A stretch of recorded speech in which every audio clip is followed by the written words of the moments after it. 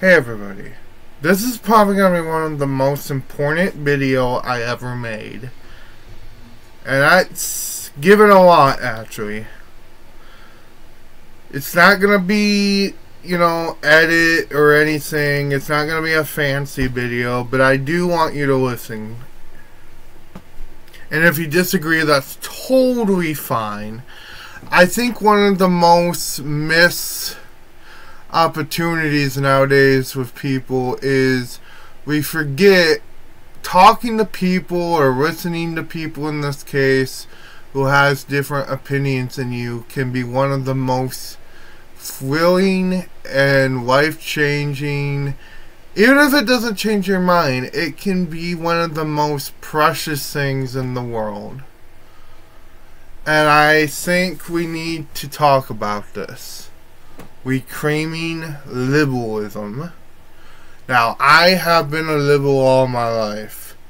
My family is pretty conservative, and I don't hate conservatives, and this is going to be a big part in this video. Folks, we need to go back to peace. We need to go back to love.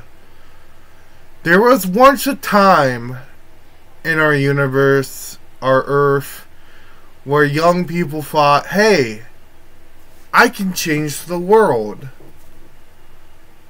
But because we have forgotten mainly our roots, we have forgot we could change the world. Sadly, as for right now, the corporations, the hate monitors, the fear mongers have won. But it doesn't have to remain like that. Folks, we can live the dream that Martin Luther King, JFK, and the hippies wanted. We can live that dream, folks. How? I'm going to tell you in a second. But first I want to say, we need to start with love. No more hatred. No more divide. When you see somebody like a conservative who may have different point of views than you, don't yell at them. Talk to them. Not attempt to change their mind, but attempt to change their heart. The heart. It's all about the heart. It's about the mind too sometimes, but in this case, it's about the heart. And what I'm even going to say something controversial. You can be a conservative and still want peace. We all come in this earth. We love each other. We should love each other. But we're so brainwashed at the same time to just get on each other's throats all the time. We see it. But we don't have to make it that way anymore. It starts with a change of heart.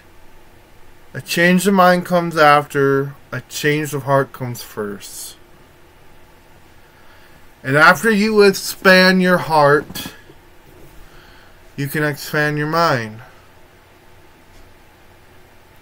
Start by, doing simple tasks like cycling, making Mother Earth better.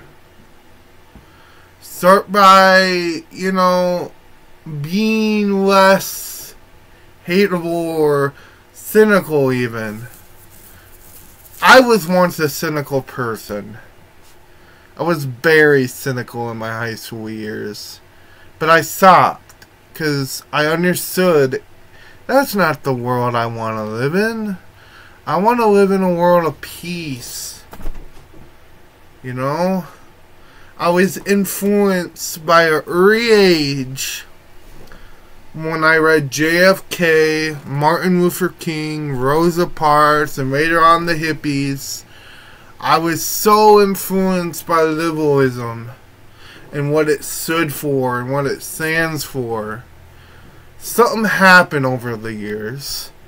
I can't quite put my finger on it, but I think it may be the fact at It's not necessary because there's different types of liberalism, which there is, but that's not the reason. The reason is because we're so busy hating on the conservatives when we should be putting our hearts to fixing the environment, stopping the political divide. You know, that's what we should be doing. Fixing our drinking water, getting the microplastics out. That's what true liberalism is, and I hope we can see that someday in our hearts. Thank you.